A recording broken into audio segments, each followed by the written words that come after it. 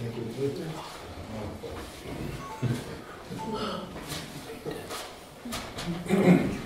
What we're asking is whoever would like to speak to come down here in front, so make fair to the public and fair to the board, so that the board can understand and the public can hear.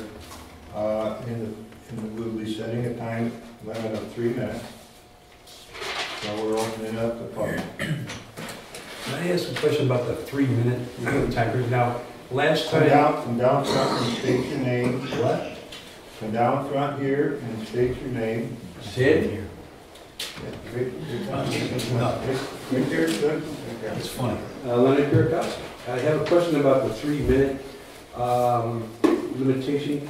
Last time I was here, I was experiencing watching this be imposed. Do we now have something better than someone's wristwatch to do this? Is there a timer? And does the person have a warning that their 3 minutes are just about up? Well, we stole the cooking thing, I believe. Okay. And next time, That's all I want to know, you know, so it's fair. Yeah, okay. And then you'll let them know like 30 seconds or so?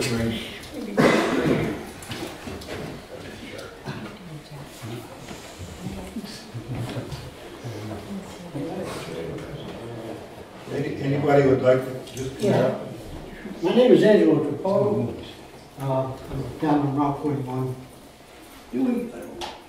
Not everybody here has a computer. I have one, but I'm not into the internet. And we really don't get much information about what's going on with this gas thing. Maybe you can give us some input, you know, what's going on, whatever, you give us a little something. You might have been in touch with people that know what's going on.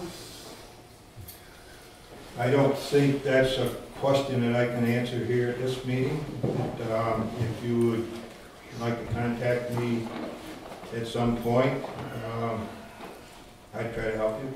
Well, it's in the dark, actually, you know, on the hill. If you have a computer, I'm sure there's a lot of information on a computer. I'm not hooked into the internet. I'm not a computer person. I told you that you can give us a little, you know, input on what's going on in moratorium business. Well, as far as pipeline, I can give you a little information as far as pipeline.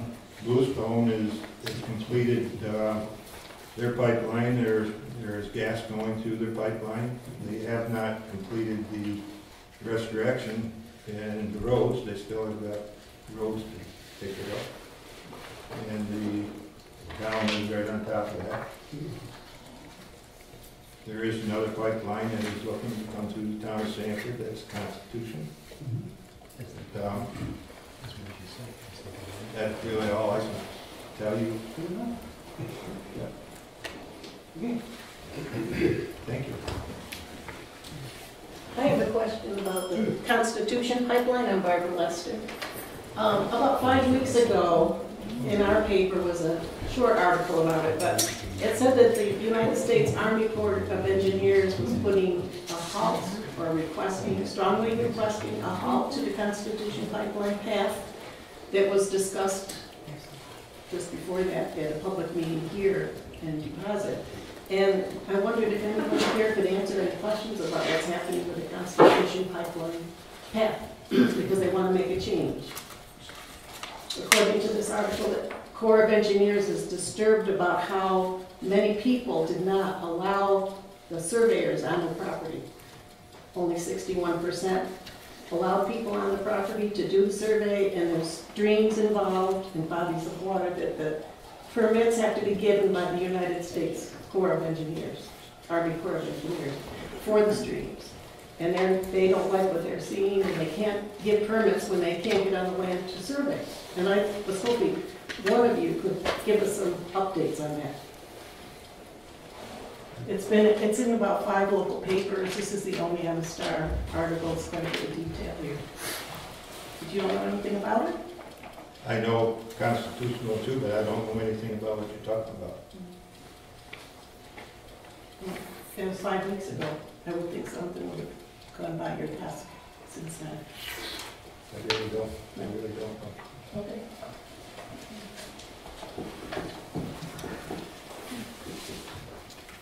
Julie, can I ask you one more question? If somebody approaches you about a pipeline that they intend to put on your property, which I went through, and I had to tell this gentleman that I cannot give you permission to go on my land because I'm in contract with XCO Energy. You have to contact these people and get their permission because the property is leased. Am I liable with XCO if I allow them to go on my property to survey? I don't think you are, but I really can't answer that question. It's a touchy situation. I have to see a lawyer to find out? Yeah. I think you should.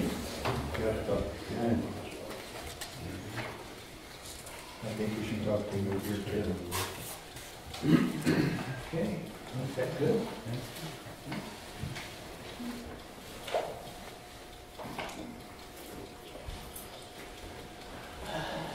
Hello, my name is Michael Musanti. I have a couple of questions stemming from the wear and tear on roads, which I'm sure you're all well aware of.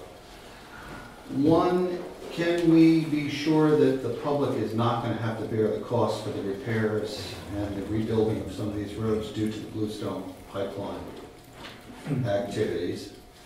And then the follow-up question would then be, based on what has gone on with the Bluestone pipeline, would the board be considering raising its bond requirements to that of more the prevailing rate that the surrounding communities have for activities of that sort going forward in the future?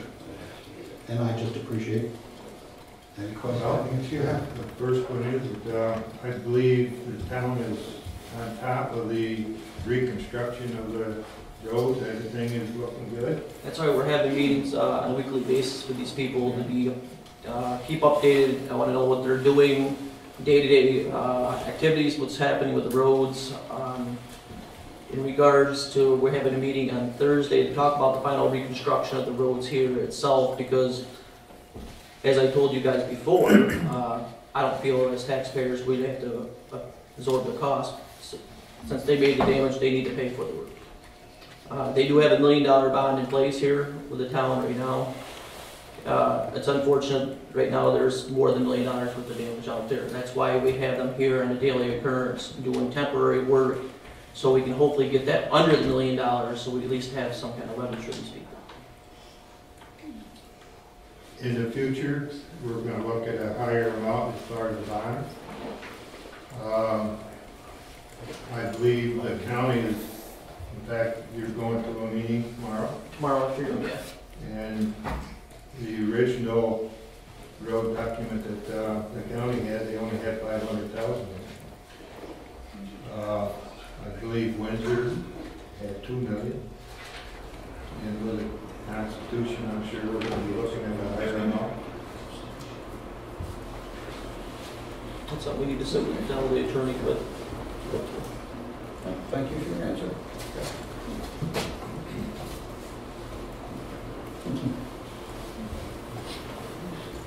My name is Gail Musante, and I had a question. You were saying the Bluestone has gas flowing in it, right? The Bluestone pipeline, you said? I understand. So it's up and running.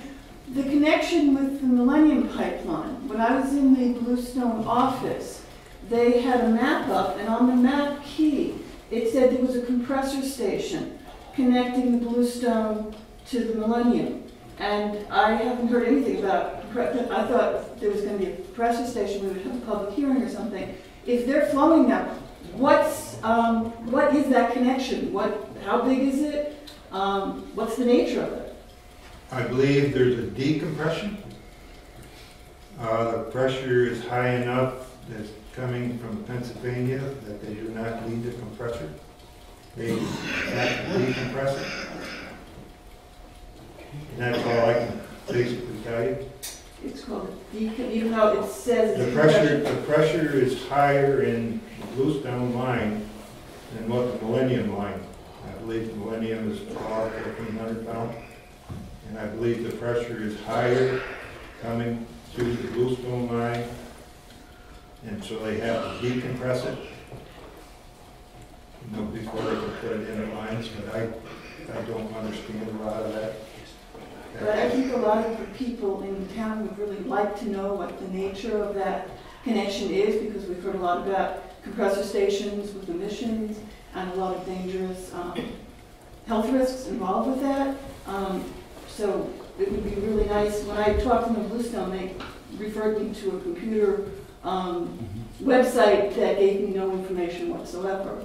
And I really think that they owe it to the town to tell us exactly what's going on up there. Just because it's up in the hills doesn't mean it really doesn't affect us. If it's affecting our air and it's, has potential risk, we really need to know about it.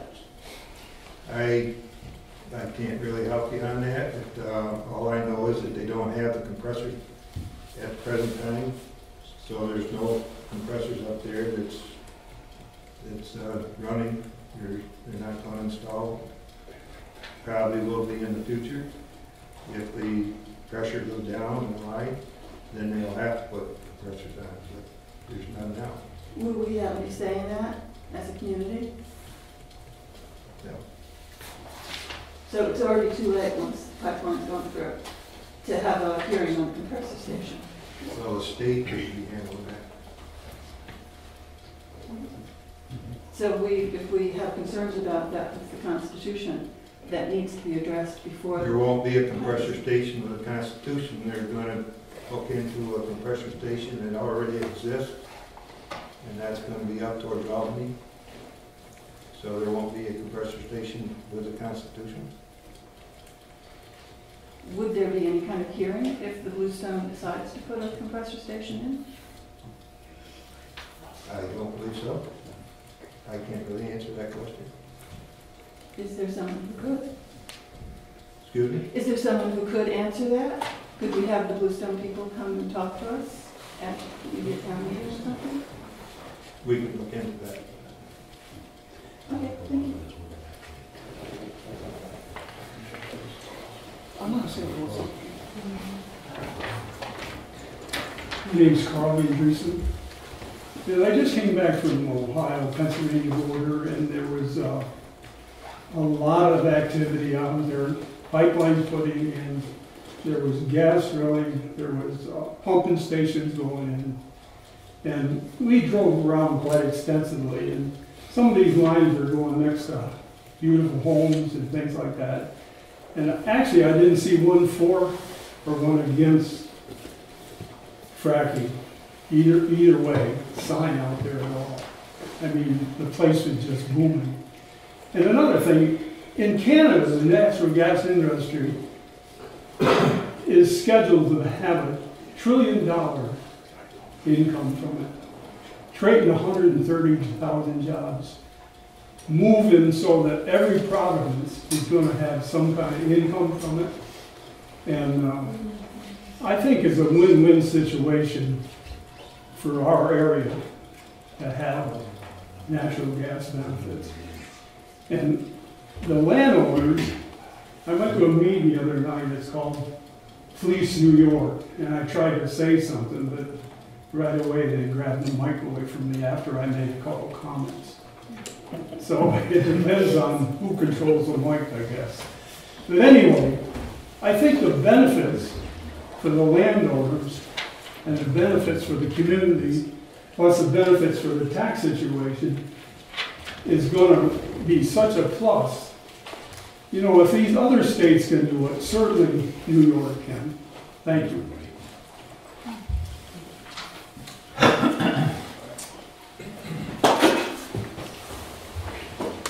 Yes? My name's Glenn Keegan. I wasn't going to speak tonight, but thank you, Carl. I spent a lot of time and put considerable effort in determining the monies lost in this township over the last 4 years. Primarily, our problem is the DRVC with their ban on drilling, not the New York State moratorium. I can assure you, and I will privately explain this to you in detail, we, in 4 years, have lost $70 million in royalty income. And that's based on the XTO 15%, an average wellhead of 7 million cubic feet a day. That, Carl, is how much money is being lost in this township. It's a lot of money. If you need further explanation, I'll be happy to give it to you.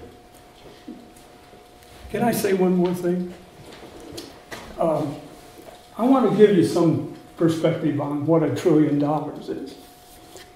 In seconds, it's 32 years for $1 billion. $1 trillion is 1,000 billion. So in seconds, it takes 32,000 years to have $1 trillion. I mean, that's what Canada faces. And New York has studied these things for what, 5, 6 years now? And I don't know how long it takes to study something, but it seems like it's a little bit absurd.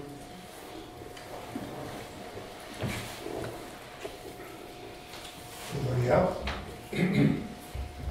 Okay, is there any way we could send a letter to Mr. Como and tell him, you know, hey, Pennsylvania's reaping the harvest here and leave all the stuff. You know, Save your Mr. stamp. Como, how about it? If you do it, get off the pot. You know what I mean? That's it. He knows, I'll give you his phone number. I sure you can send a letter.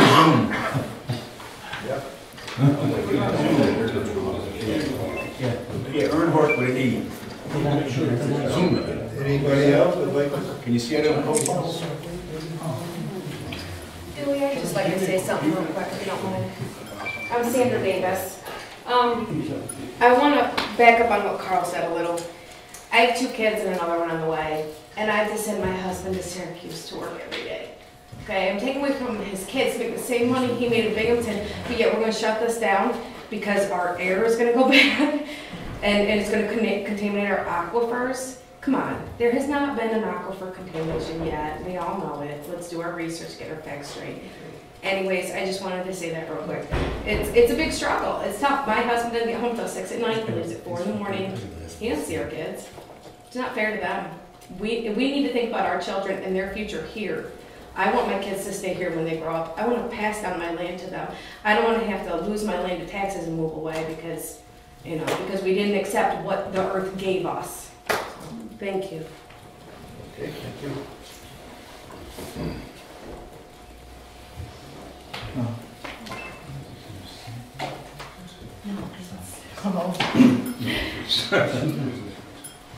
Yeah, leave on the slide.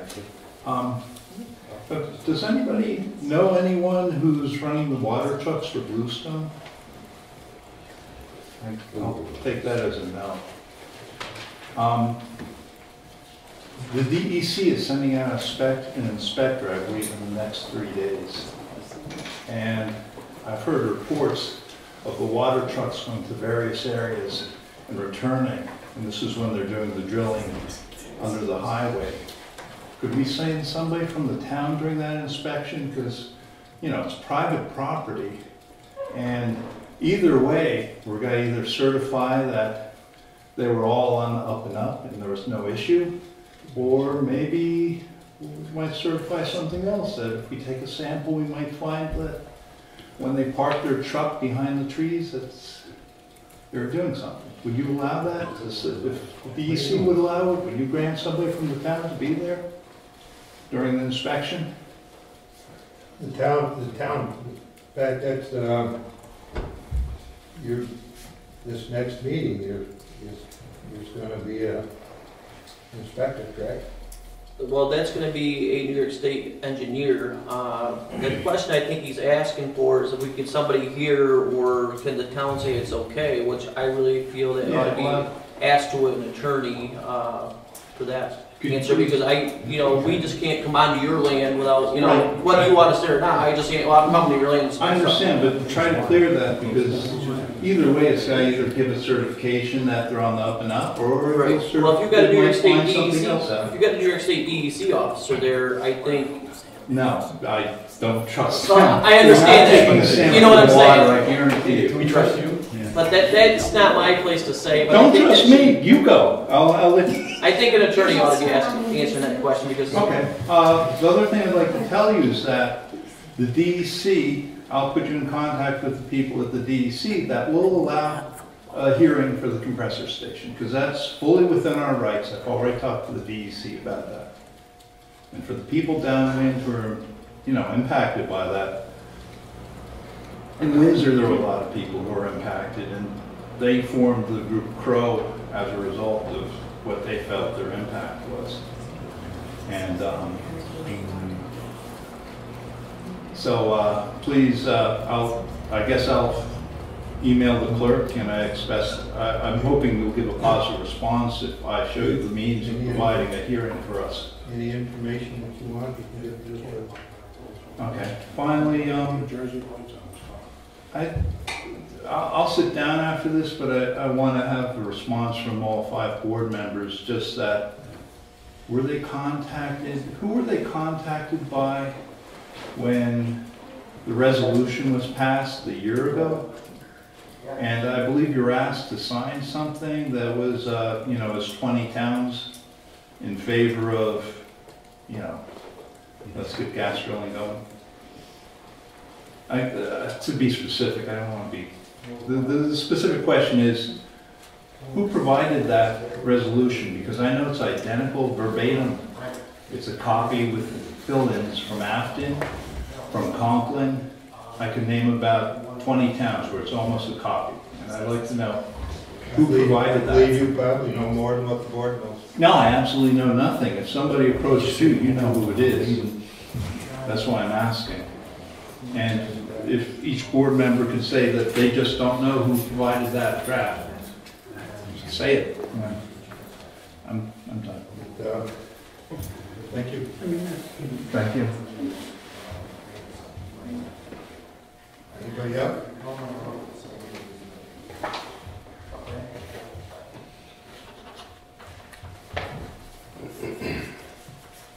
Nobody? No, public session is closed.